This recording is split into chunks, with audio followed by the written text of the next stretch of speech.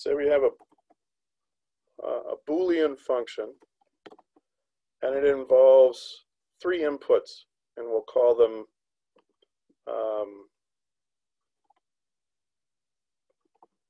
J, K, and L. Everybody with me? Yes. And when you look at this, what you're dealing with here is J plus K, whoops, and then where's that dot symbol?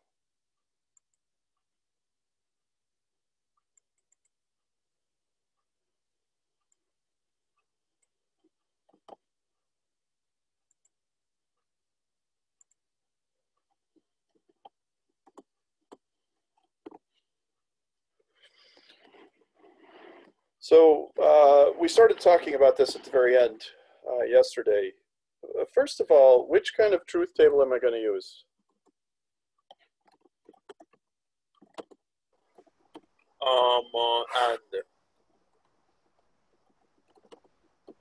And false. Which one do you think we should? Which truth table template do you think we should use? And false. And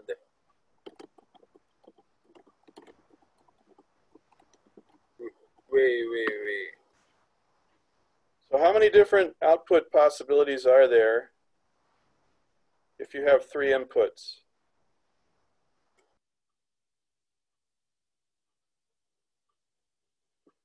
What's 2 to the third? 8. 8. So we're going to use a 3 input truth table template. Are there any questions about how we came up with that initial determination?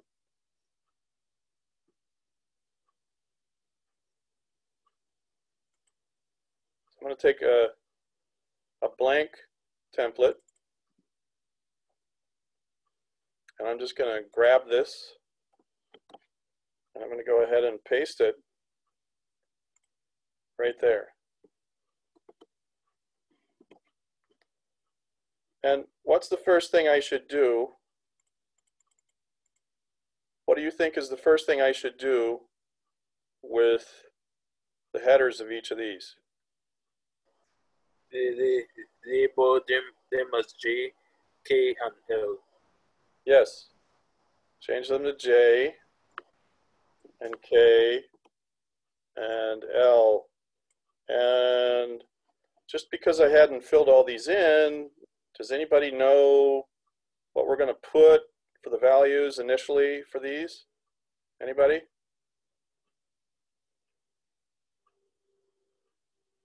Does everybody know what we're going to fill out for the initial values? I can do half zeros for J, and half 1. Okay. What am I doing with K? K gonna do 2 zeros, then 2 1, then 2 0. And what about this one? It's gonna do 0, then a 1, then 0 and 1. Alternating.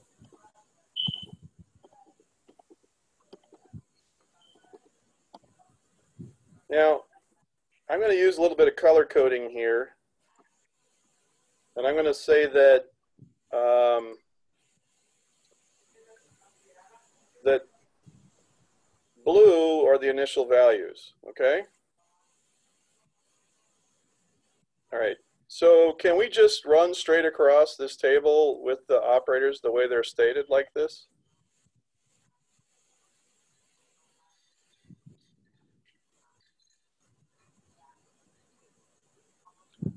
Can I just combine them? I mean, do I have the same operator working on all 3?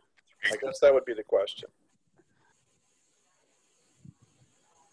I think you would have to go according to order of operations.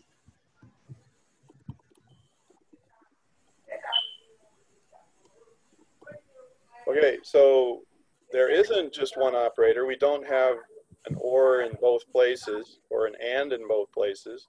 That would be simple, because if it were an and, we'd just fill in zeros and then put a 1 at the bottom. If it were ors, we'd put ones except for the, we'd put ones except for this value right here, which would be a 0. So we have order of operations. Which two do we have to consider doing first then? K and L. K and L is correct, because multiplication comes before addition. So I have to put a series of initial outputs, K and L, next to J, and I can OR those. So one thing I could do is insert. I'm going to right click and insert to the left. And I'm going to say this is the result of K and L.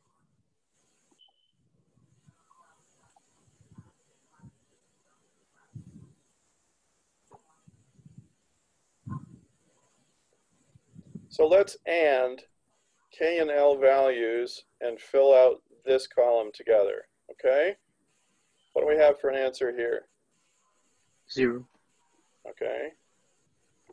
And what do we have here? 0, And what about here? 0, And what about here? 1, And what about here? 0, What about here? 0, What about here? 0, And 1. 1. okay, now I'm going to make these a little different.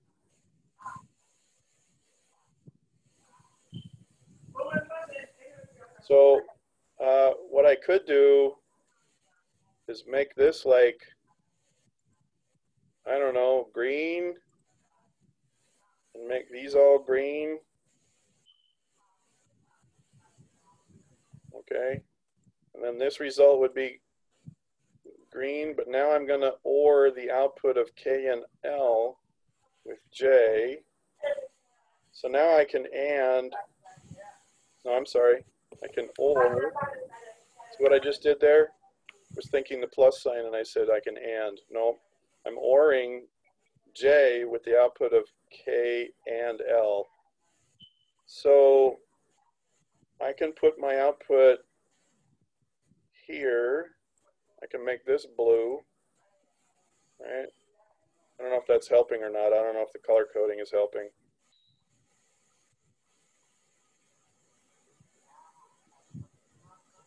So let's OR these.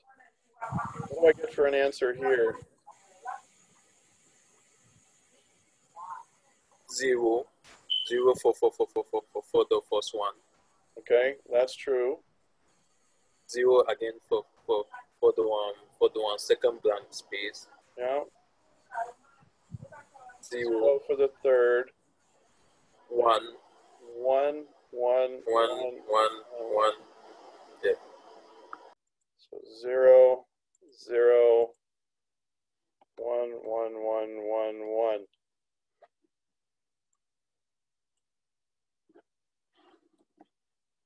I have a question for you. Would it be easier to write out the initial values for the true cases, or would it be less work to write out the values for the false cases?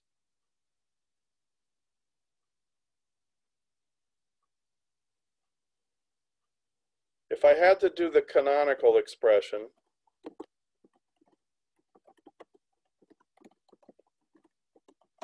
So it would be less work to write the false.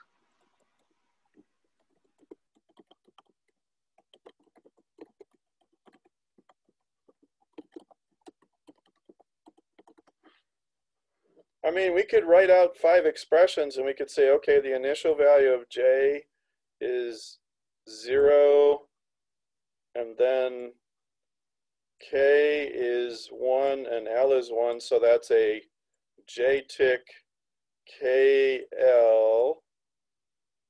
and then J, K tick, L tick, and then J, K tick, L. You see what I'm doing here? Every time there's a 0, I'm using a tick with it. I could do 5 series of expressions all the way down the line with the original input values. Or I can do the reverse. In this case, I'm going to do the reverse because it's easier. So I'm going to state the reverse canonical, and I'm going to write out the reverse canonical. So J, K, and L, that's J tick, K tick, L tick, J tick, K tick, L, and J tick, K, L tick. So what am I saying?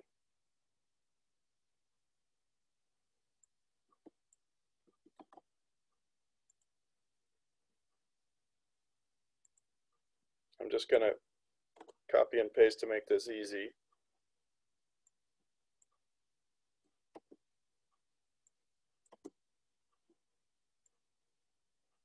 That should be a lowercase j. So let's see, I have J, K, and L, original values are 0 and 0 and 0. So I'm going to put a, I'll just do this.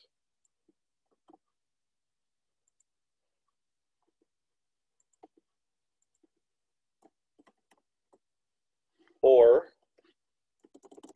what's the next possible? Notice what I did, I put a plus sign and I stated the word or. Does everybody see that? 0, 0, and 1. So I have a J tick, K tick, L, or what's the third case? The third case is J tick, K, L tick.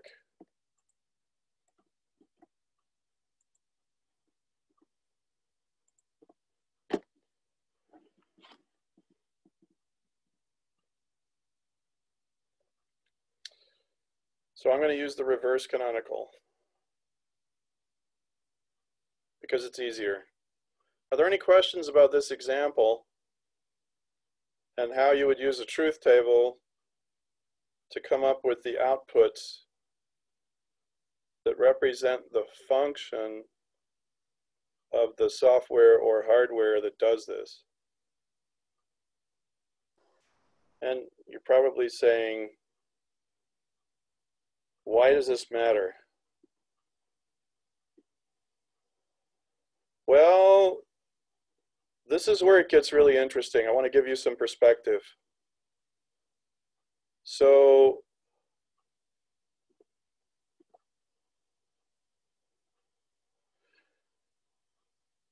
I need to know if you read this study guide, whether it makes sense or not. So I'm hoping that when you read the study guide that's out there, that what I've given you is sensible. Has anyone gone to a casino? Has anyone been inside a casino? Nope. No. No. Does anyone know what a slot machine is? Yeah. Yes. Okay. Have you heard the statement, the house always wins?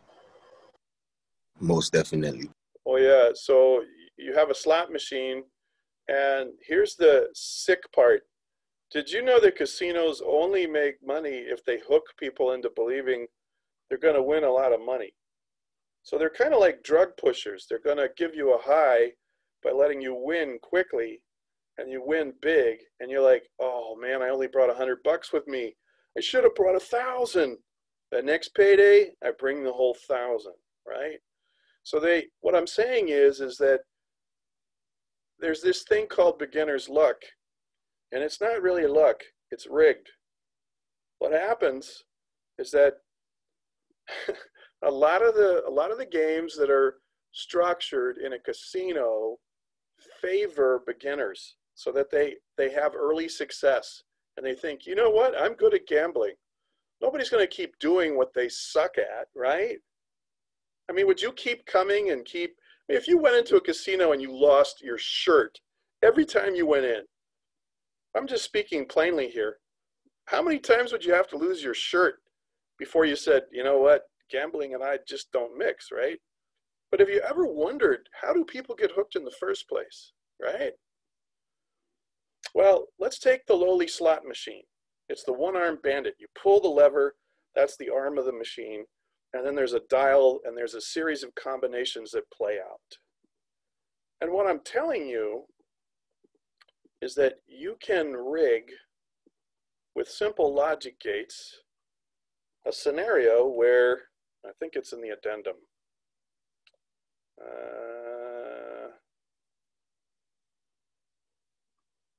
I cover some things in the addendum.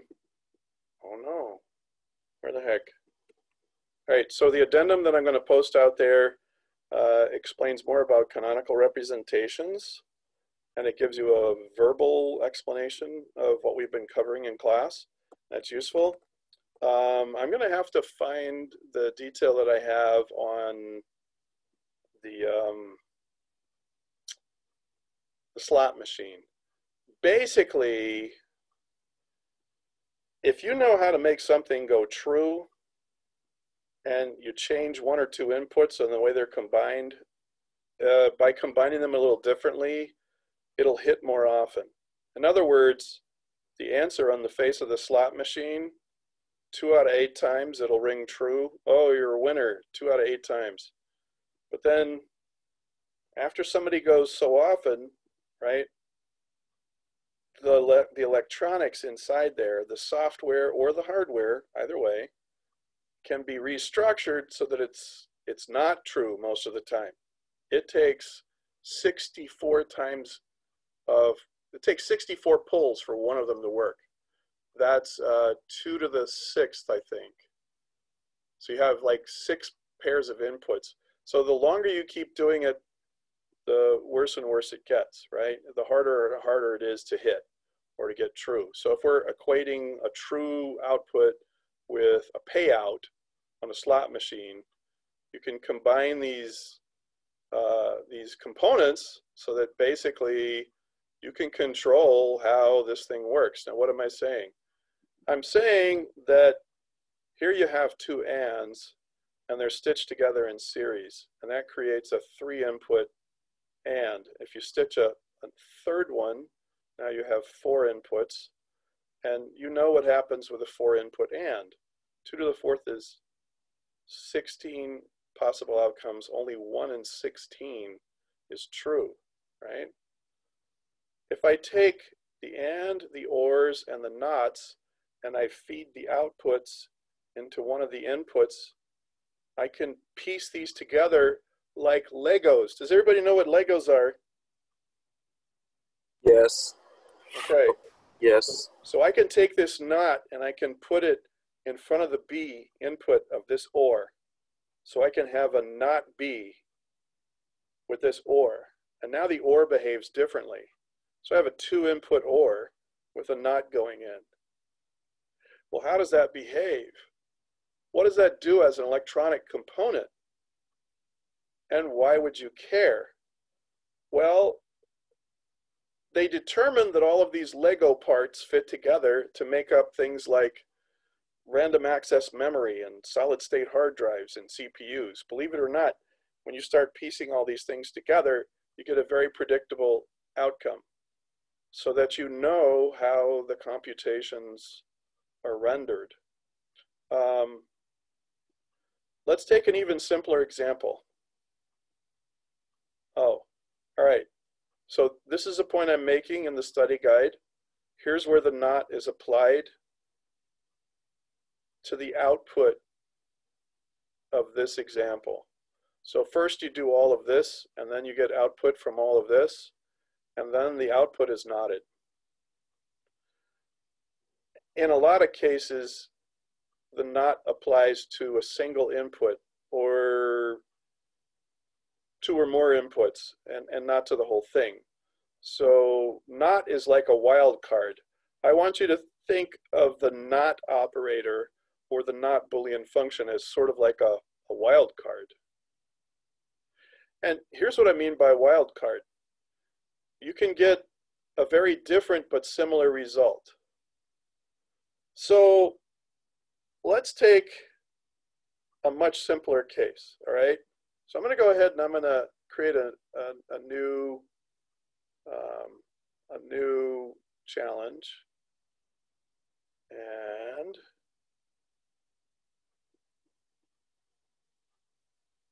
give me a second. Everybody can still see, right?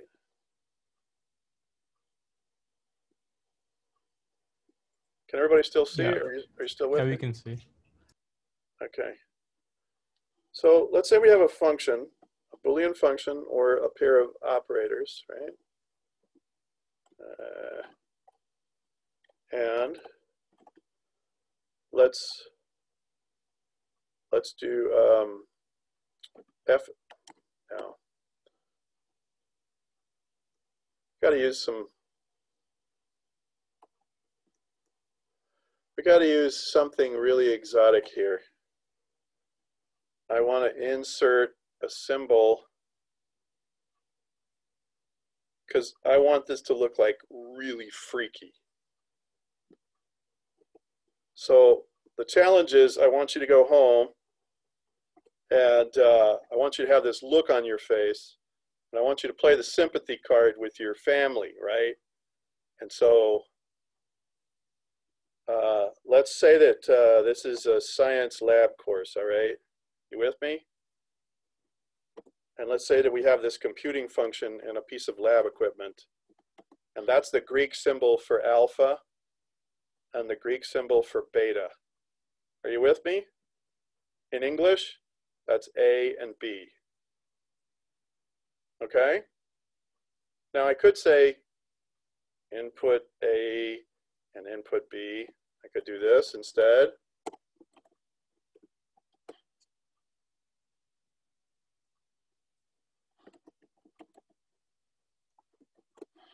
But I want it to look funky.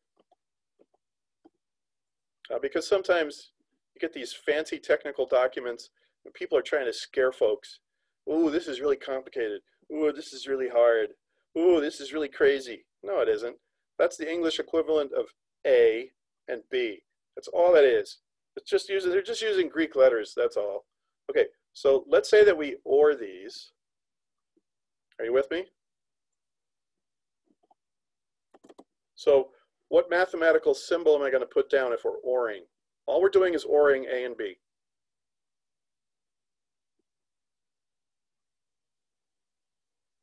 Hello? The plus symbol. Thank you. Plus symbol. So what size table am I going to use?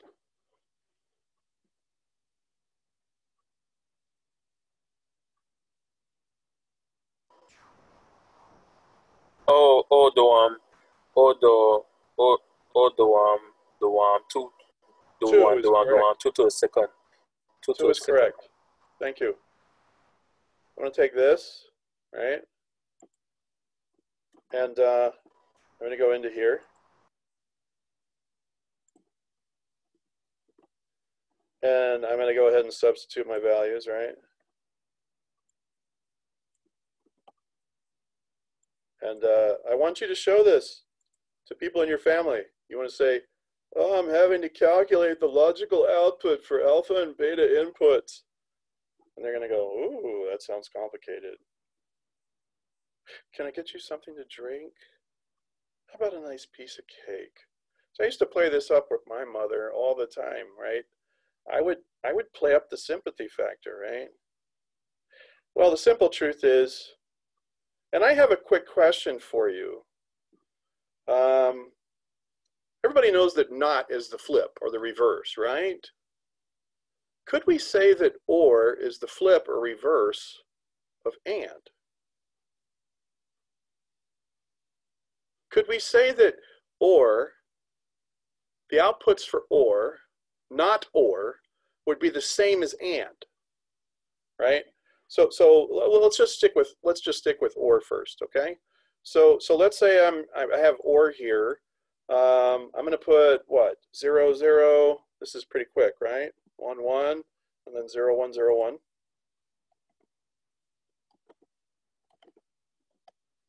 Would somebody volunteer to tell me what goes here, real quick? 0 1 1 1. Okay. So my question is,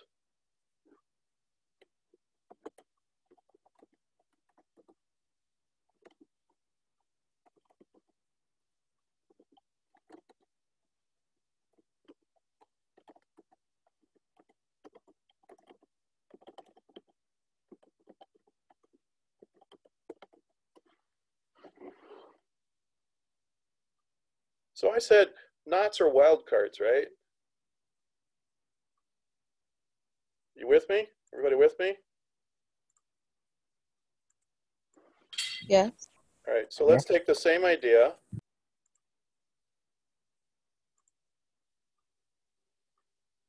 and let's change it. Okay, so to answer that question, here's what I have to do. I want to look at what this outcome is.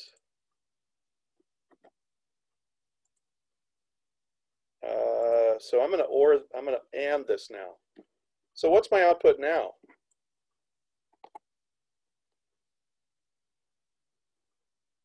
Zero, zero, zero, one.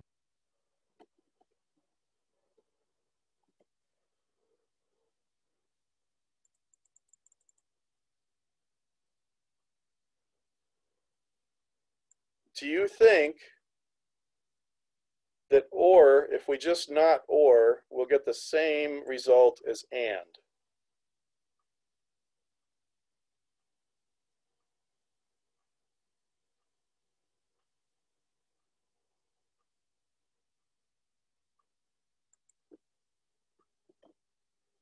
No. No, we don't. And how do we know that? Well, if I not the output of the OR, I flip this. What is it now? 1 0 0 0. And what's this? 0 0 and 0. Okay. Is that what we have here? No. I have 3 zeros and a 1, but are they the same 3 zeros and a 1? Oh yes, yes. No. But that's fair. Actually, they would appear to be the same, but when the input is false and false, then I have a 1. Down here, if the input is false and false, I have a false. When the input is 0 and 1 here, I have a 0. When the input is 0 and 1 here, I have a 0. But if I follow down the column, when the input is 1 and 1, I have a false here. When the input is 1 and 1, I have a 1 here. So I have a 0 here, and I have a 1 here. So I have 3 zeros and a 1 if I not the OR, right? So how does that look? Remember I said you could do this by using bold, right? You could say, okay, now I'm going to not the output.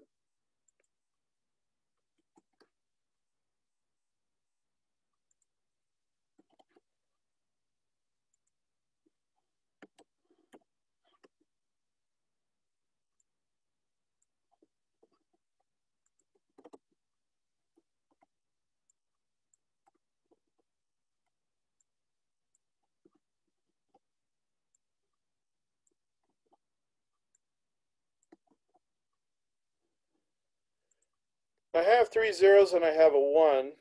I have 3 zeros and I have a 1, but are they the same? Is the functional input the same? the answer is no. So why would you, okay, so why would we use these link, let's get to the chase. If these are like Legos, why would we want to differentiate between a case that's partially true and not? Okay? All right, so let's take driving, for example. Everybody drives, right? Pretty much everybody has a driver's license? Pretty much? Yes. Okay. Yeah. All right, so yeah, I don't want that line there. It's not a mistake. All right, so let's go in on the view. Question. When you put the metal tab in the metal buckle for your seat belt, when metal connects with metal, could that turn on a circuit? Could that let electricity flow when you put the metal tab of your seat belt into the metal buckle of your seat belt? Could you envision a case where something is like connected, so there's current flowing? I want you to Yes. imagine that there are two wires that go into the tab of your seatbelt, and there's two wires that go into the buckle of your seatbelt, right? And when you connect the two, the circuit is closed, so a value turns on.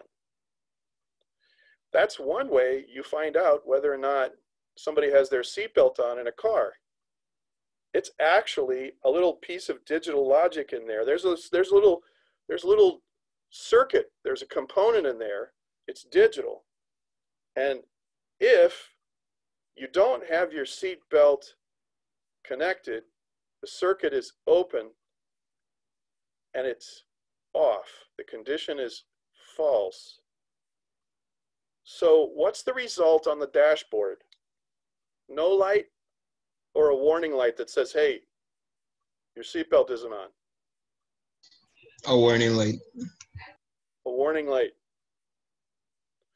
Okay, what happens if somebody is not occupying the passenger seat next to you? Are you with me? When you sit in the seat, the weight of your body pushes down on the seat of the car, and there's a little metal contact in the seat of your car, and over a certain weight, the metal touches metal. The circuit is closed. The car knows somebody's occupying the passenger seat. Have you ever wondered, how does a car know, hey, the seatbelt isn't fastened? And how is it different when nobody's in the passenger seat in the front? It's because of this logic. You're sitting in the front seat. You have a passenger in the front seat. Now there's weight. Now it presses down on the cushion. Now there's a metal contact that closes. Oh, hey, we have somebody occupying the seat. Seat occupied? True. Seat belt connected? False. Alarm? True. So what am I saying? These logical conditions help automate a lot of indicators and stuff that we take for granted every day. Stuff in thermostats, things in electronic and digital components everywhere. So what am I saying? I'm saying that if you understand how this stuff works, you can design the logic gates and the digital circuits to automate everything in our physical world. Think about it. Should anyone worry about a roller coaster seat that's empty? In terms of safety, if you're at a theme park, should we worry about empty roller coaster seats?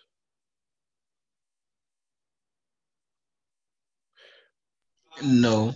No, we wouldn't. Would we want to worry about seats that are occupied when somebody hasn't got their harness on? Yes, absolutely.